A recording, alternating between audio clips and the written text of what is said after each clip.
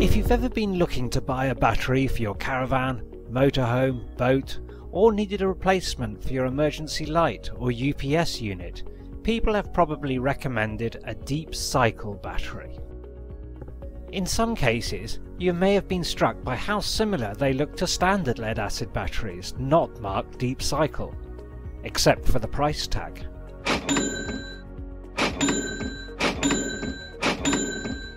So what makes a deep cycle battery different? Well, first, what do we mean by deep cycle? This is the industry term for batteries which are good at discharging slowly to low states of charge and then recharging again. Each discharge and recharge is known as a cycle, or a charge cycle. Even if you only half discharge a battery before recharging, this is still a cycle. But the more you discharge before recharging, the deeper the cycle.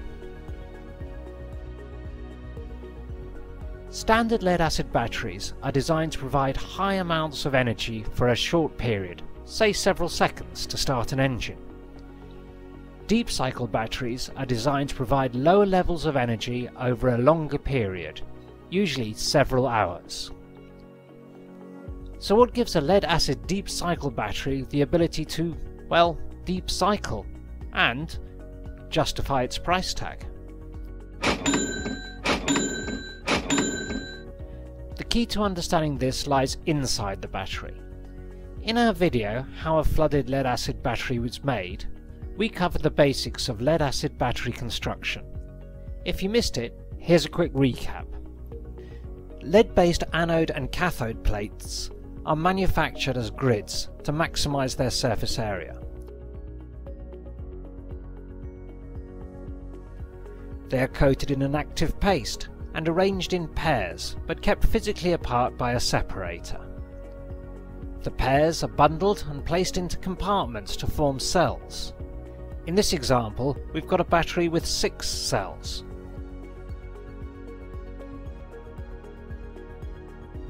The cells are connected together, and then an electrolyte is added to allow chemical processes to take place between the plates, and this will create electricity.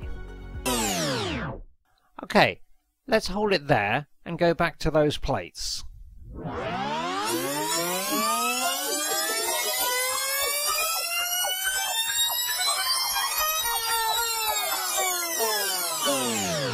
The plates are lead-based, but lead is a soft metal. When placed in electrolyte and connected to an appliance, the chemical reactions that take place push and pull at the plates. The more discharged the battery becomes, the more likely they are to buckle and lose their shape. Small buckling causes the active paste to fall off, reducing how effective the plates can be at giving and taking a charge, reducing the battery's performance and its overall lifespan. This is why a vehicle starter battery can deep cycle, but if it's done regularly, the battery won't last for long.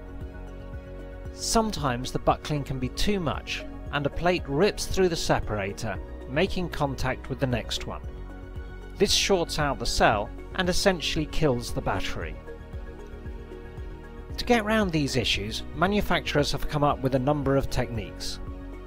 The most basic is just to make the plates thicker, so they are less likely to buckle. But thicker plates means more lead, and as lead is one of the most expensive parts in the manufacturing process, it also pushes up the price of the final product. There are other options. In the 1970s, a company called Enesis came up with the idea of rolling the plates into spirals, which makes it harder for the lead to buckle. In fact, it is so effective that plates can be made from near pure lead. These batteries are often obvious because the casing looks like cylinders. They come in all shapes and sizes and are sometimes labelled Cyclone or pure lead. But the added process of coiling comes at a cost. Another alternative is to make the plates differently. Some designs for plates are made up of tiny tubes with the active paste placed inside. This way the paste can't flake off and the circular design of the tubes helps the plates resist buckling. It's a complex design, which means, you guessed it, more expensive. But we are not out of options yet. While some scientists reasoned that changing the plates could help, other scientists were thinking that if the plates were the problem, perhaps the separator was the solution. Instead of being a thin, weak barrier, why not make it stronger so it holds the pastes to the plates and helps keep the plates in shape? They developed a tough glass mat material that could be soaked in electrolyte, which meant the electrolyte and the separator essentially became one. The glass mat helps the plates maintain their shape and goes some way to stop the active paste from flaking off the plates. This type of lead-acid battery is known as absorbent glass mat, or AGM for short. But glass mat technology is an expensive process, so like all other deep cycle solutions, it pushes up the retail price. Absorbent glass mat seemed like the ultimate solution for deep cycling, because even if it was expensive, it was the most effective cost versus performance design so far. But it isn't quite perfect for everyone.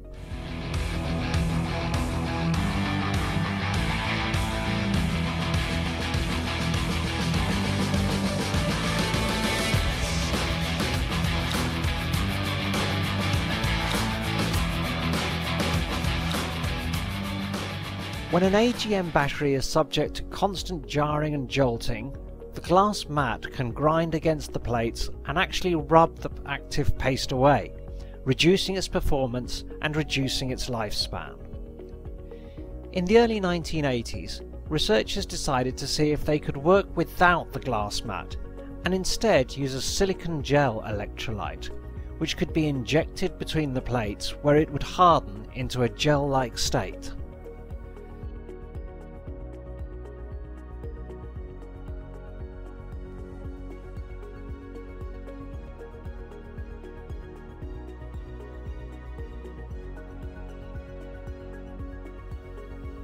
The gel lead-acid battery was born, a battery that could deep cycle and do so even under the most extreme conditions. But costly materials and manufacturing processes make this the most expensive of all lead-acid deep cycle batteries. So we've seen why deep cycle lead-acid batteries need to be different inside, even if they look similar to standard lead-acid batteries on the outside. And we've seen the technological breakthroughs that have taken place. Thicker plates, coiled plates, tubular plates, absorbent glass mat separators, and silicon gel. They all, in one way or another, either require more materials to be used or more complex manufacturing processes. And this is why deep cycle lead-acid batteries always cost more than their standard lead-acid counterparts. So now you know what makes a lead-acid deep cycle battery different from standard lead-acid products. When a retailer shows you the higher price, you know what to ask.